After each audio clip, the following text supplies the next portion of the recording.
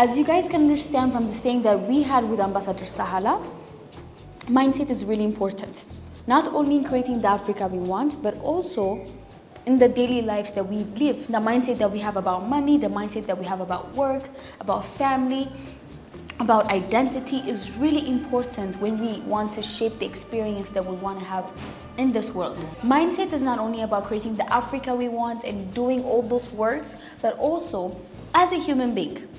The experience that we want to have is extremely involved or extremely impacted by the mindset that we hold. On this week's Spotlight segment, we will spotlight Rediet Abebe's achievement and her journey, because we want to make sure that it is possible to achieve anything that we want to have in life. Because usually when we plan our life, when we go on and choose a course to learn, we think about the money that we're going to get by learning that course. We're like, okay, if I learn this, I'm probably gonna graduate and get this job, earn this amount of money.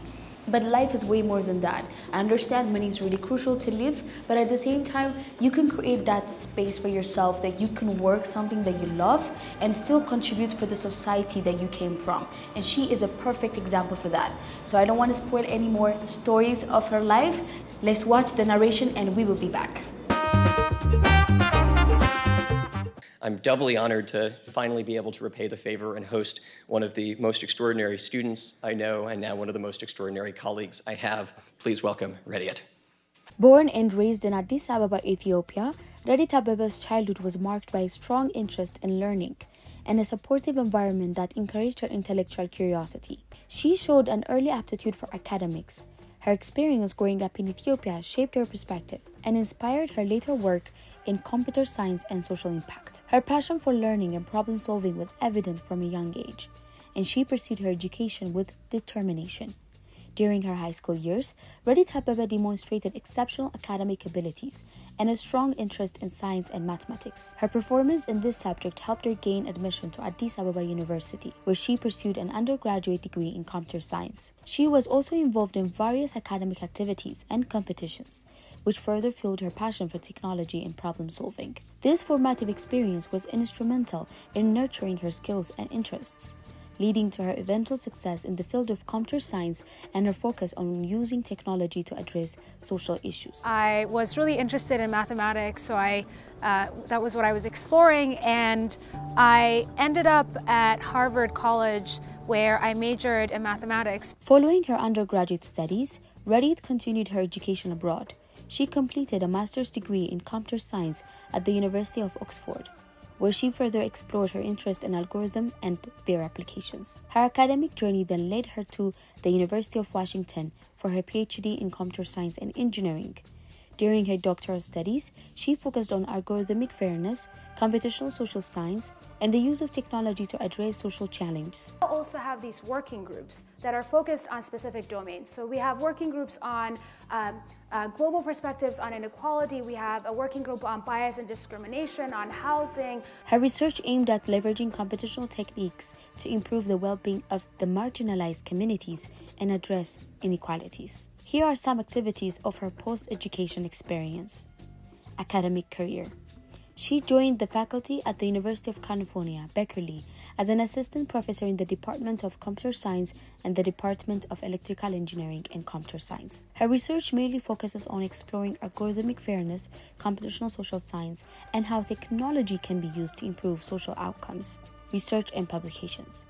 Rediet has successfully published in her fields of expertise, contributing to both theoretical advancement and practical applications, initiatives, and impact. Beyond her academic role, Rediet has been actively involved in various initiatives that aim to enhance diversity and inclusion in STEM fields. You know, it's been 3 years or something, and now we're at close to 4,000 people. What's happened is that people have used this critical mass that we have to identify patterns of exclusion that we're experiencing. So for instance, in Black and AI, I run the academic program, and what we've identified there is that there are a lot of people who want to pursue graduate school, and they can't because they can't afford to take the GRE. She is known for her efforts to support underrepresented groups in technology and to foster a more equitable technological landscape.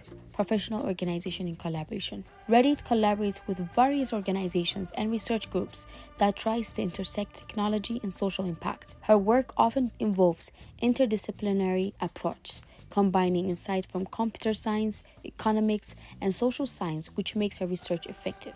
As of now, Rediet Abebe is an associate professor at Harvard University in the Department of Computer Science and the School of Engineering and Applied Science. She continues her research in areas such as algorithmic fairness, computational social science, and the application of computational method to social issues. Beside all the milestones that she has achieved, Rediet is also a co-founder of a research initiative called Algorithmic Justice League that tries to create awareness about algorithmic bias and advocate for more equitable and ethical use of technology.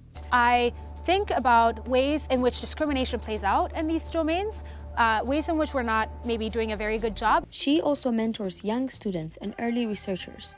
While doing all this work, she also speaks at conferences, workshops, and public events, sharing her expertise on topics related to algorithm social impact and diversity in technology. In conclusion, we can understand that she was able to build her own character during her childhood by having a supportive environment and knowing her own interests. She has become an idol that for any dream we can achieve as long as we put in the work and effort. We can learn from her that focus is one of the characters that we have to build in order for us to live a purposeful life.